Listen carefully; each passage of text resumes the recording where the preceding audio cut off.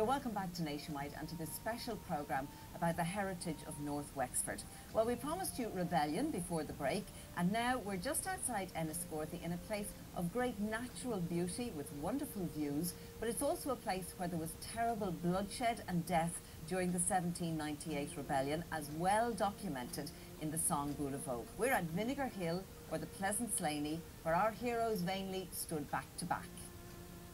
If my life depends on it, I'll get through! Aye, lads, aye! Fire! Jackie Hines, you're going to tell us about the history of this place, because it really is a very important location in the history of our country. Absolutely, Mary. Vinegar Hill, the battle took place on the 21st of June 1798, the longest day of the year, astronomically, and the longest day really for those that were on the hill. History suggests about 20,000 men, women and children were on this hill here, facing 10,000 of the Crown forces, and we must remember that they are really the greatest fighting machine of the British Empire at the time. And the Irish people, they had their pikes and their staffs. It really became one of the bloodiest battlefields ever, didn't it? Absolutely. In a very short space of time, history suggests that 1,500 died here on the hill in the space of 4 to 6 hours. So we're part of a research project that's trying to figure out exactly what happened here on that day. We're about halfway through a 3-year project, which is going to be the largest investigation into any battlefield in Ireland. Our underwater archaeology investigations, our remote sensing, we're starting that phase next. But we've looked at the historical record, the folk tradition, the town architecture, and all that's given us a picture then that can direct and influence the remote sensing. Even looking at the reenactors here behind us, you get a real sense of the bravery, the courage and the awfulness of what happened. Absolutely, and most of the people that were on that hill on that day had never seen battle of this magnitude before. The battle started at 4 o'clock in the morning. They're being bombarded by shells, by 14 guns that are firing on them from strategic locations. And then at 8 o'clock, when retreat is ordered to try and make your way off of this hill safely down to Wexford, 20,000 people going through a very narrow passageway. It must have been a scene of absolute terror. Look at this. This is a model of Vinegar Hill where we have just been. We've come down now to the town of Enniscorthy and we're at the 1798 centre. It tells the story of the rebellion. Rory O'Connor is the manager. We're going to go off now and meet him because he's going to fill us in.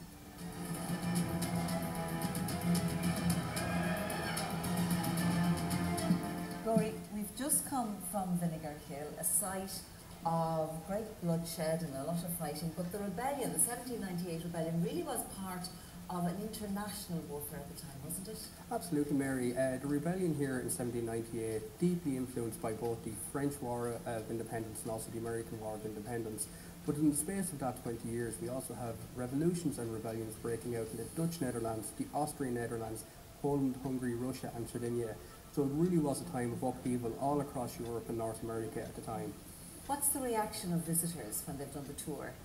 Phenomenal response, and we're very, very delighted. The centre here was originally built for the Bicentenary in '98 and thankfully then redeveloped just in May of 2013. So all the technology in the centre is fairly new and very, very good visitor experience, kind of top of the range experience for anyone coming to visit. So it would be a great place to come if you're on a trip to Enniscorthy. Absolutely, and indeed not just Enniscorthy on the southeast of Ireland, anywhere at all. Really, really would recommend a visit. It's a great way to pass a few hours and you'll learn a lot, but also have a very enjoyable experience as well.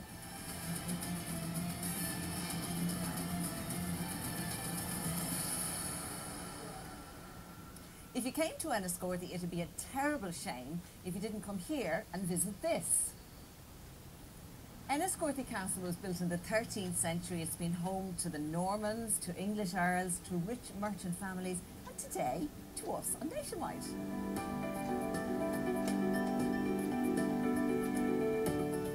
Mary, it's quite an extensive castle, and what's really noticeable from the very beginning is the fabulous views over the town. Wonderful views, yes, and they were there for a reason. You know, the castle was built on a gorgeous high site so that everybody knew who was in charge in Enniscorthy, and that is the reason actually why it's so impressive to this day, you know, that in fact you can still see the castle very well from over the river.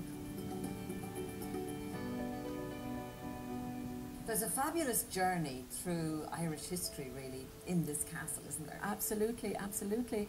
You start actually in the dungeon, where in the end of the 1500s there was some poor guy incarcerated down there. And down on the ground floor it shows a whole Norman planter timeline period.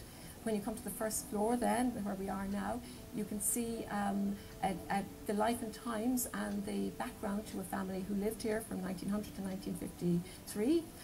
You go upstairs and you see how the castle was engaged in the 1916 rebellion here in Enniscorthy, and also a wonderful tribute room to a lady called Eileen Gray. Eileen Gray was, as we know, a famous architect, furniture designer, artist, wonderful innovator, very much a modernist, but she was born just outside the town, and so we have a whole tribute room related to her. It's great to have so many stories in a small area so that people can come in, enjoy it, and hear about vast centuries really of activity that went on in the castle. So it's wonderful to have it. And so we come to the end of this whistle-stop tour of what North Wexford has to offer as part of Ireland's ancient southeast. You get more information on the visitwexford.ie website. Don't forget that on Wednesday night's programme we'll be having a little trip around South Wexford. I tell you, by the end of the week I'll be a right yellow belly. Sin deir leis an glór I bhagairbh agus go dtéanamh slán.